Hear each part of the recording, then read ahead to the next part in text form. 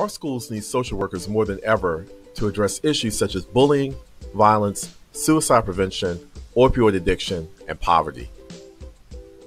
Yet many schools fail to hire nearly enough social workers to meet these needs.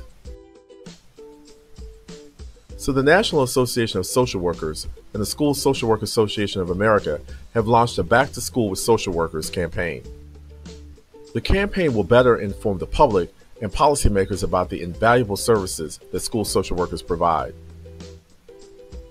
Join the campaign and learn what you can do to get schools to hire more social workers.